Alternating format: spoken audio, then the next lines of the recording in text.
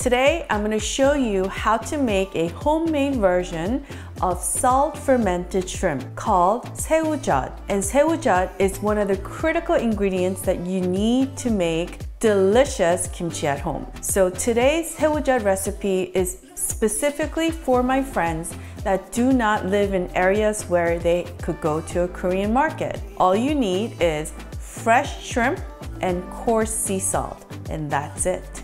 And guess what? 새우젓 is not only for making delicious kimchi with, but you can use 새우젓 to enhance the flavors of so many Korean stews and soups. So if you love Korean soups and stews, you want to have a jar of 새우젓 in your fridge. 오늘의 레시피, 집에서 아주 간단한 새우젓 만들기. 오늘도 여러분들과 영어로 함께 하겠습니다. The homemade one has more flavor. Oh yeah, way more than this one. Hi everyone, this is Helen and welcome to Modern Pepper. 안녕하세요, Modern Pepper의 헬렌입니다. The ingredient list is also available in the description box below. To make our homemade salt fermented shrimp 새우젓, we need about 100 grams of fresh shrimp with the tail removed and deveined. And we need a 1/4 cup of coarse sea salt, preferably, weighing in about 40 grams. And to this, we're gonna add 1 whole shrimp with the head on. This is just gonna add extra juice and yummy taste to our salt fermented shrimp. Place your shrimp on a parchment paper, then place a plastic wrap over it. And I want you to take a meat tenderizer, and with the smooth part, we're just gonna pound our shrimp.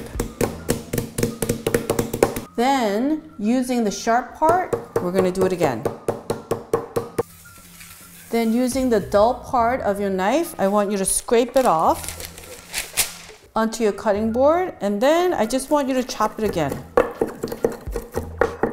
Then going the opposite direction, this way, then again this way, and again this way, so that we don't have any lumpy pieces of our shrimp.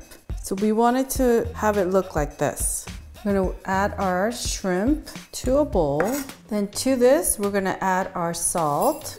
At this point, all you have to do is just mix it all up. So I want you to mix it well so that our shrimp and salt becomes one. So do this for about good 5 minutes so that it looks like this. Then what we're gonna do is take our shrimp and salt mixture and add it to our jar. And as you add it, I want you to make sure you pack it down. Pack it down more. Then we're gonna take our shrimp with the head on, and we're gonna have the head part facing up this way. And so we're gonna hold the tail and the head together like this, and then we're gonna squish it in there to the bottom. So the head's gonna release a lot of the yummy juices. So once you have that in there, then you put the rest of your shrimp mixture. So our goal is to completely bury the shrimp in the middle, like that. Kind of gently pack it down. So I want you to pack it down so it looks like this. Already it's creating its own juices from the shrimp. From here, we're gonna take a spoonful of our coarse sea salt, and we're just gonna create a salt layer on top, like that, and just spread it. So this is our salt top layer. That's gonna add another layer of like night-night blanket for our shrimp and salt. That's gonna become one delicious flavor bomb. Then we're gonna add a small piece of plastic wrap and just gently tap it so it just covers the salt layer that we just put. Then place our lid, seal it tight, and we're gonna let this sit on our kitchen counter for 1 hour. Then place it in your fridge all the way in the back and let it hang out there for 1 week before you start using. And next to this, look at that. So this one has been in the fridge for 1 month. This is better. The longer you keep it in the fridge, the better it will taste.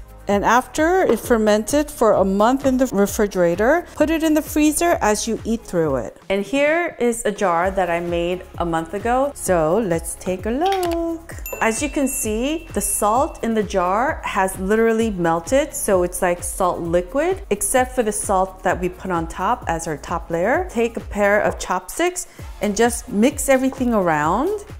It just smells like salty shrimp. So it shouldn't smell funky. I'm only gonna taste a tiny bit because this is really salty, obviously. Very salty, but it has that wonderful seafood taste of the sea and shrimp taste, which is what we are looking for. It's the one that we made at home.